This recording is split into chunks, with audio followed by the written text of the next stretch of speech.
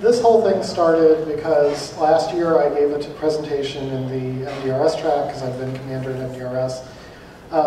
Right after my crew was I was on Euro Moon Mars A as commander, then Euro Moon Mars B had Yoko Ono, and then the crew that she transferred over was a crew from Peru.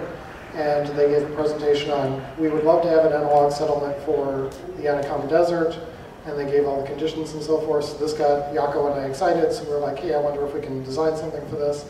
And this tied into some stuff I've been doing with off-grid homesteading design and so forth for the last few years. And it all gelled into a nice, beautiful package that will be debuting worldwide for everybody's visual pleasure tonight.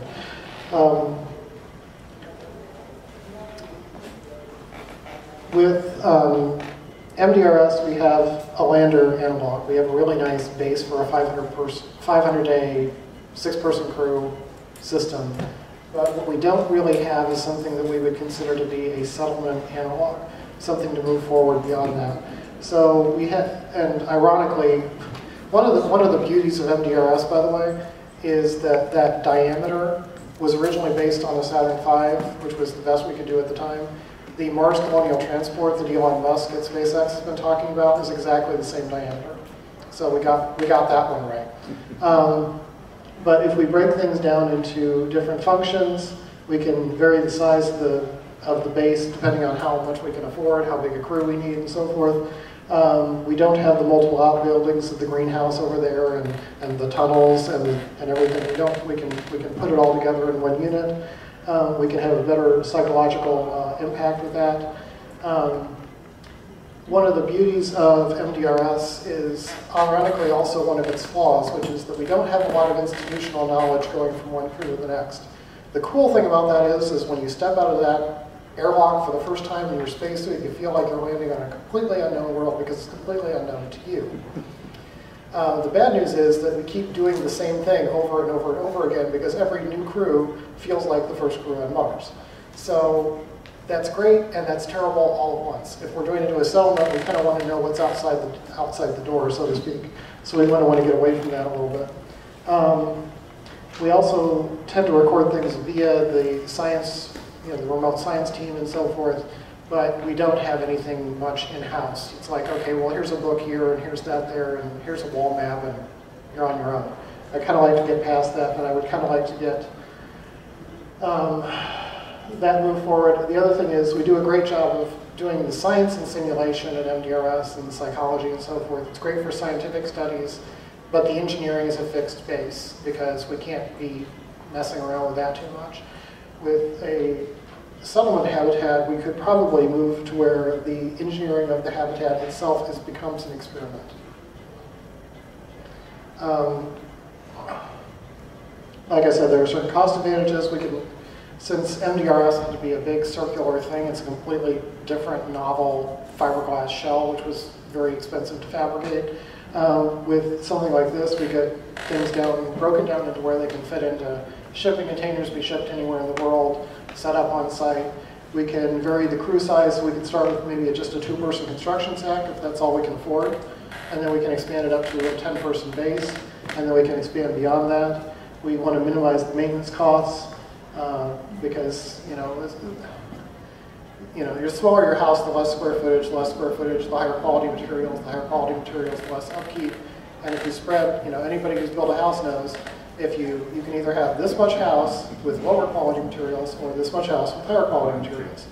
If you go this route for more house, it's lower quality materials, so there's more things and they're breaking more often. And that's the state that MDRS is in after 15 years. So what we want to do is start small and keep quality and then move out from there. And then more sponsorship opportunities because this is essentially the ultimate green home. If you're a university and you're doing an architecture study on greenhouses and LEED studies and so forth and all the other ecologically conscious things and what university is not doing that has an architecture program, then this is an ideal sponsorship opportunity. Or corporations that make the gear for that sort of thing. There are science advantages as well. I would like to do something with what I call with the data management problem.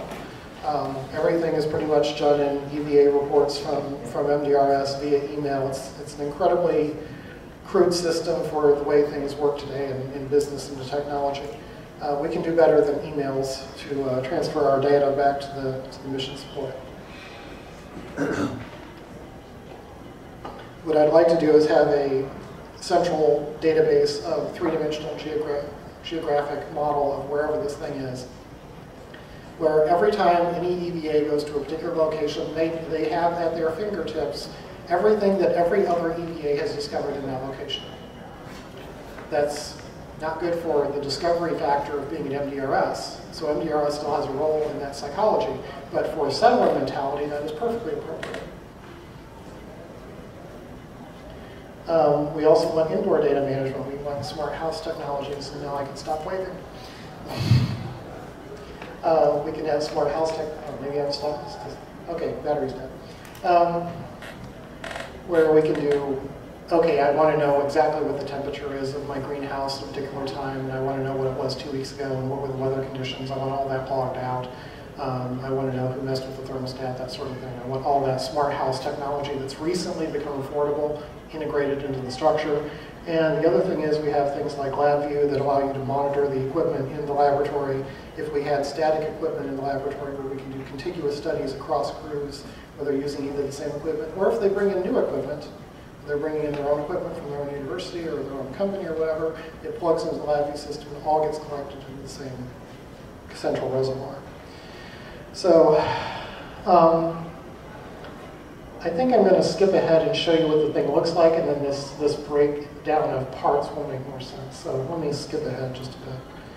And we've got off-grid and analog features and so forth, so we want to be able to do things off-grid, just partly to cut the maintenance cost of bringing in fuel and so forth, but also to increase the fidelity of the design as and also more off-grid experimentation for universities and so forth. From a crew psychology standpoint, I want to get away from this tin can feel of feeling like you're in an airline cabin for, as much as the Mars One people love the idea of living in tin cans for the rest of their lives, most people don't. I think we need to move beyond that very quickly if we want to be able to get into, okay, I want to be able to walk in the garden, I want to be able to look out the observatory, I want to be able to do this, I want to be able to do that, and maybe not have to leave the hab to do it. So I want extensive green space, I want lighting and sound control. Ayako, that I mentioned earlier, has done a lot with studies on lighting and sound and natural sound, and if we make the lights more red in the evening, it tends to relax people. If we make them more blue in the morning, it tends to wake them up, things like that. All that stuff can be integrated seamlessly into the environment. And so, as I was designing this thing, I was realizing, if I change this just a little bit, this is my dream home.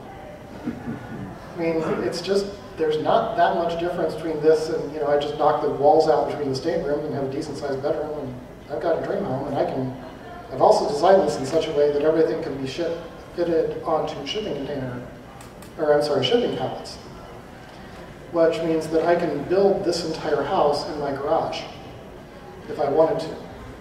The dream house, not the analog.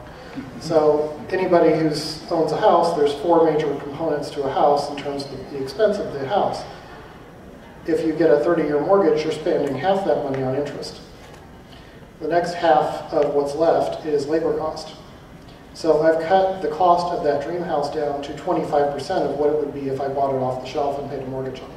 If I built it in my own garage in 10 years. No, by the way, I've scaled this so that you could build everything in it in a 1-car garage if you had to. So let's get into the design. This is the 3-axis view. It's a little hard to see the hexagonal structure. This is not quite to scale. This was actually from my other talk where the modules were 2 meters instead of 1.5 meters, but this is the basic idea. So there's the side view, the top view with solar panels, windows, and so forth. You have a greenhouse on one end. It's really hard to see that, so I'm going to go into the next slide. So on the one end, you have the airlock, the laboratories, then you have basically a little 1.5 meter step up, steep staircase. We already have a steep staircase at MDRS, except this one stops about here as opposed to at the next floor. So if you slip and fall, you're not going to break anything if you fall on the steep staircase. And it's not quite as steep as the one at MDRS. So we have storage down there. In that mezzanine area, is also where the restrooms are, and if you use a composting toilet, if you've ever looked at these things, you need a basement to get that stuff down because gravity wants to go somewhere other than next to you. So consequently, that storage area is also for water waste, waste processing and so forth, and also for water storage over on the clean side. The staterooms are stacked, the greenhouse is stacked, and I'll get into that in a little bit. And then there's another mezzanine on the other side for the kitchen and water storage. So looking from the top view, spread out like this, we have, and I've changed this a little bit. This is sort of the middle level. I'm going to do something with towers on the ends that move the airlocks out of the hab. So you've got a toilet area, you've got sinks, bath area storage, showers over here, or we can combine them depending on how we do it. Big wide area in the middle for a mezzanine, and then gallery kitchen at the top, or galley kitchen, I'm sorry, and then a nice big greenhouse down the end.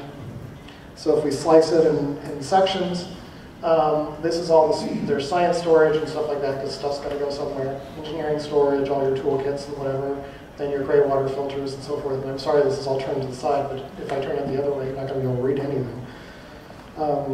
Next layer, we have the bottom of our greenhouse section with light from the side. Next layer is, those are 2 staterooms on one end, 2 staterooms on the other, and 1 story above those is the next set of staterooms. You have a total of 8 staterooms there as opposed to 6 at MDRS.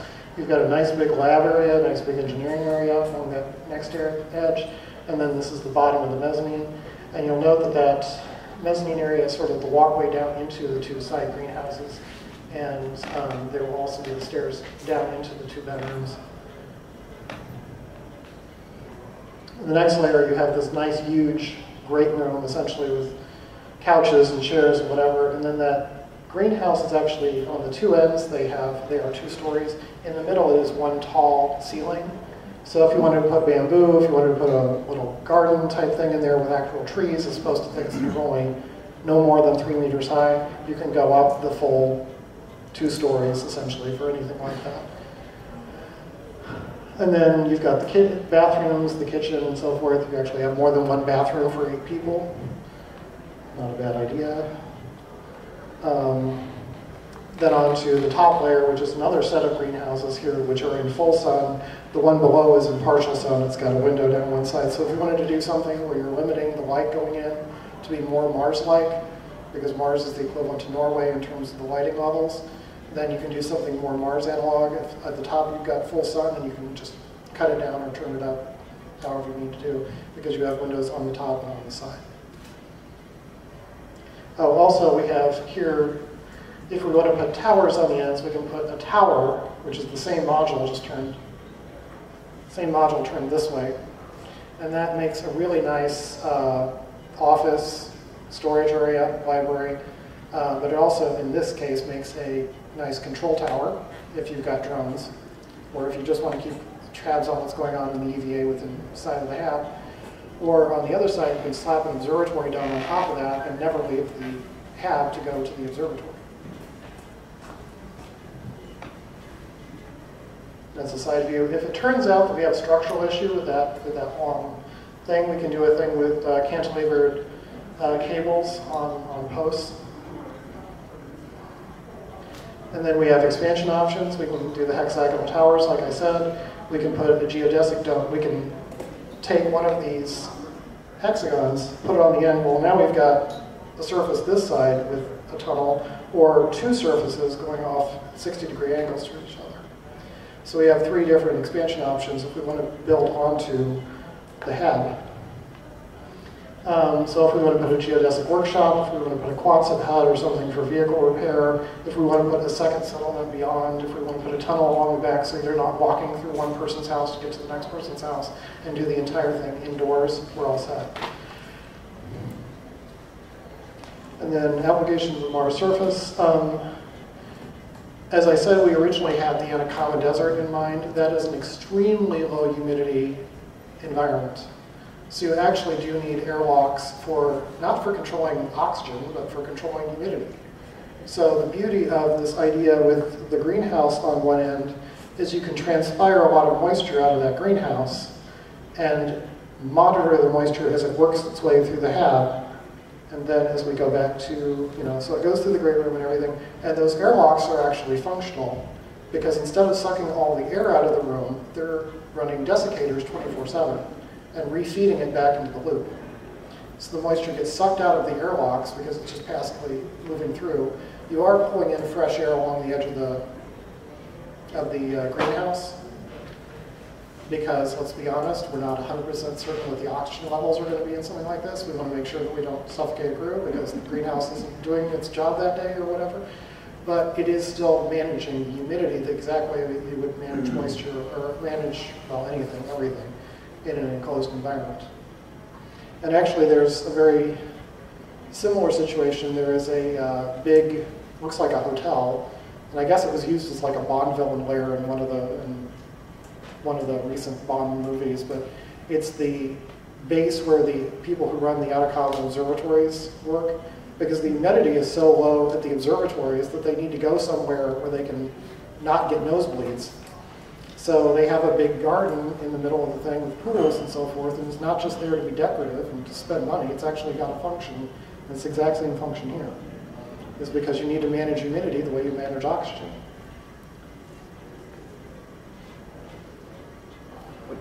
You mind moving that cup?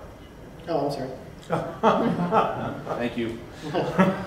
So as I said, we've got the ability to desiccate stuff. We've got, if we were going to do this on Mars, those hexagonal towers would essentially go to the surface if we were under a shield. We could set another layer of these hexagonal structures above it and fill them with water ice. That would not only give you protection if it's reinforced water ice, it's stronger than concrete. So if a meteor hits by, you've got the equivalent to 3.5 meters of concrete above you. And then the other thing about that is that if you are concerned about cosmic rays, this is also the equivalent to being in the mountains as far as cosmic ray levels in terms of 3.5 meters of protection. And if that's not enough, put another layer on top. It's just fine. It's the beauty of modularity. You can always buy more Legos. Then we're also doing the whole thing with food growth, where we're able to supplement the nutrition and so forth of the crew on board, and we're getting an analog of that environment. So going back to that slide I skipped because we were talking about modularity. So you've got a crew module, a full module, which is a full-size thing, an arch, which is a half module at the base, like where the water storage is. Or I'm sorry, an arch is like the mezzanine, where you don't have a bottom because it's a walk-through area. It's just sort of a roof thing at the top half. Same thing on the bottom of the base is a half module because it's for water storage and so forth. You prop up the other modules. And then the towers are the same thing turned on the side.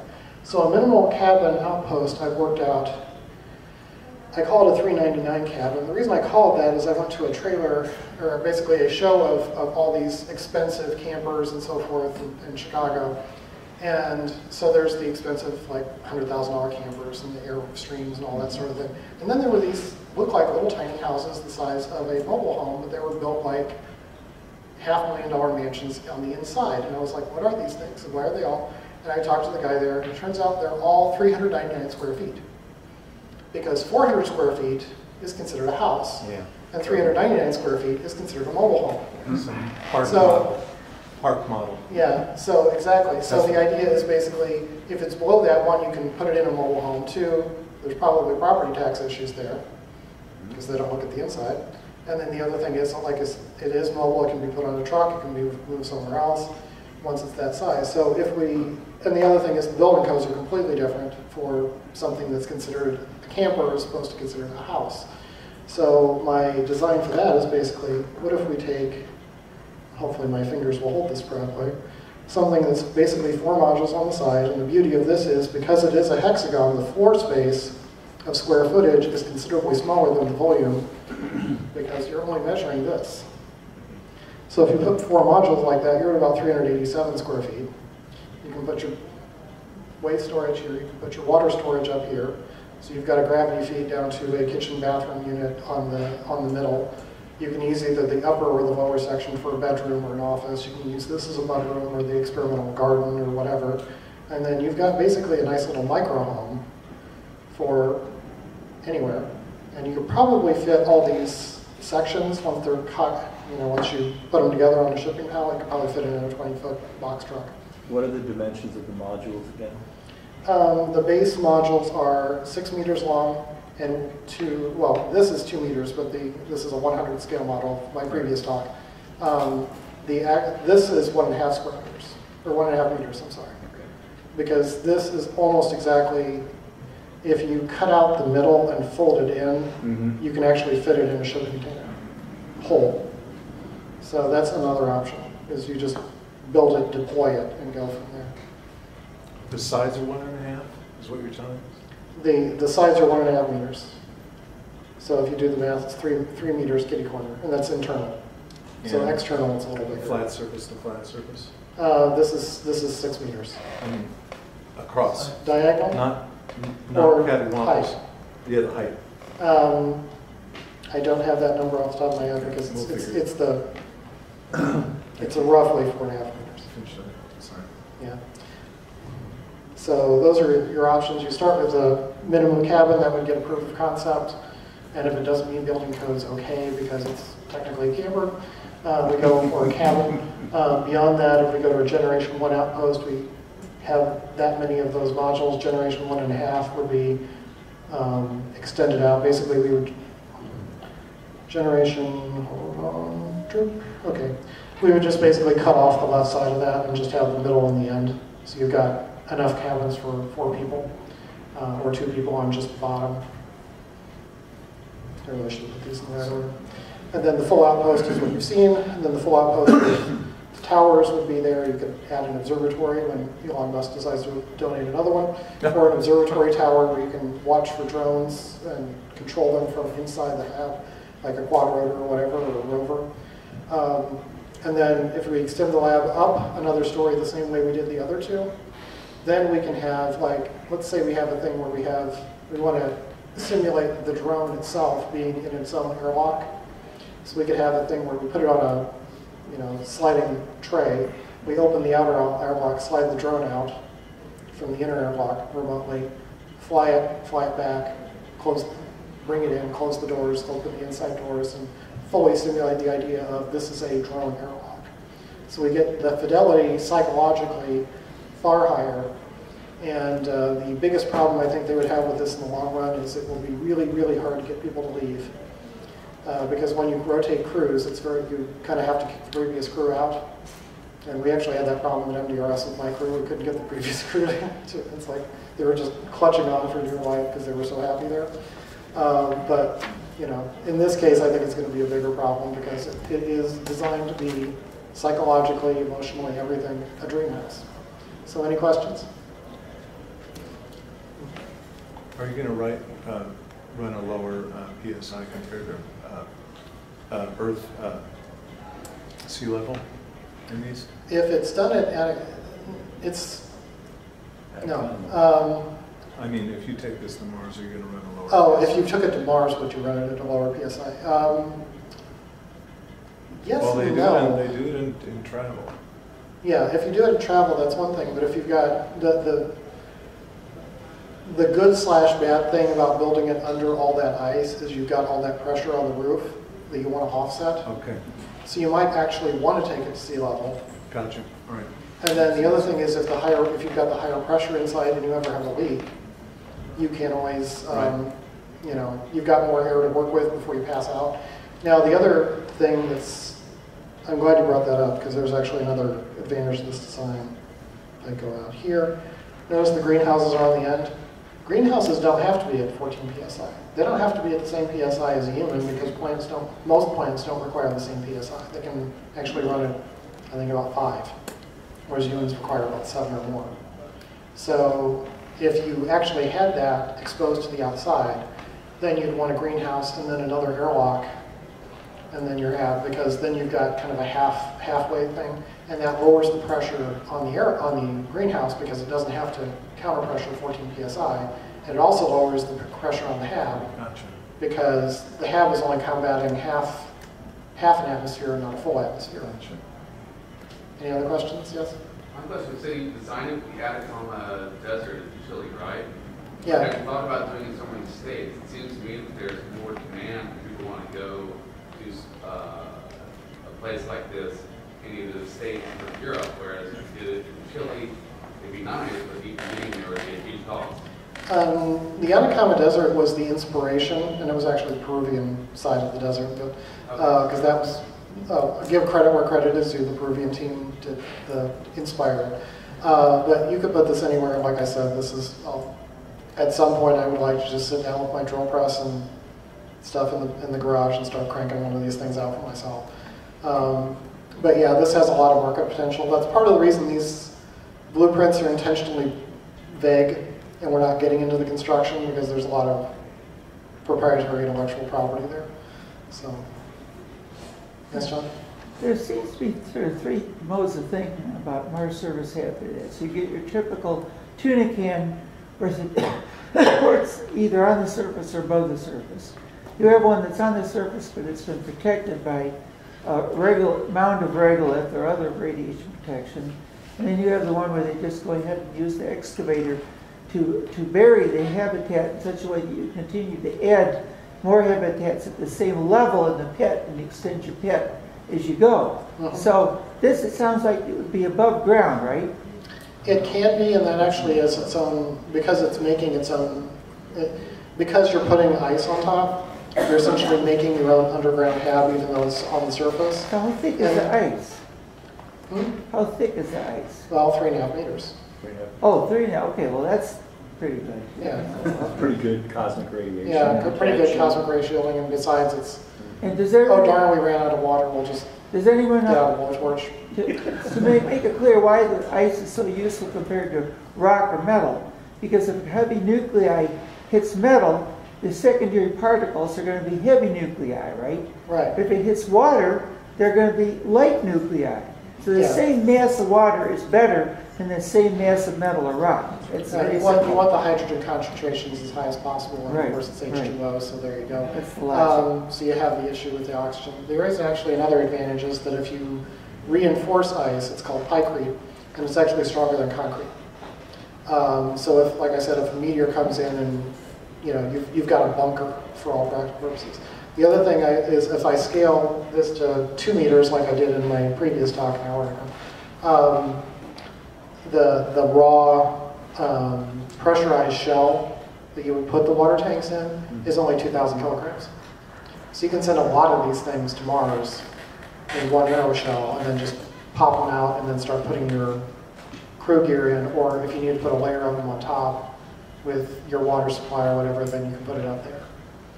Another way would be to use basically rubberized bags, and once you put the water in them, the water freezes solid, so that the bag would be, it wouldn't matter if it leaked. I've got some ideas there, and Olga here has done her master's thesis on very much that idea, so you'll probably want to talk to her briefly. Yes? What are the estimated costs for analog base? For an analog base, that's the next thing I need to do, because I need to, this is as far as I got with this. I need to sit down with my building codes on one hand and my CAD program on the other and figure out, okay, how much wood, how many bolts and everything. I've got most of the construction techniques done in my head, so I know how to put it together in such a way that you can take it apart, because that's kind of important if you're going to move it. That was actually the hardest part. I've been noodling on that for a year, to get it so where it could be put together and taken apart multiple times. So will you be able to give us an update on the next? Yeah, exactly. And actually, I've got even more grand ideas than this next year. Okay, I've been told 1 minute, so I've got a comment for you. Yes? I know how busy you are, but for folks like me who've got a lot of time on our hands, there's, and maybe you have or not, those are called park models is what you're talking about, the less. But have you heard of this, the craze of the mini or the tiny or the micro home? Exactly. Okay. There's 3 or 4 experts in the United States on that. They know about where everything is, and not just you, but any designer for the Mars stuff, it would behoove them to get in touch with those folks. Has anyone seen the tiny house business?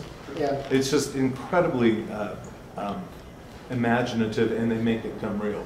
It just Yeah, there's that. And no there's way also a furniture guy Europe who's doing some incredible, Just a looks comment. like Transformers. That, There's a guy in Japan that did it too. yeah, that's true. But yeah, this is popular because we're all broke. We need to live in smaller places.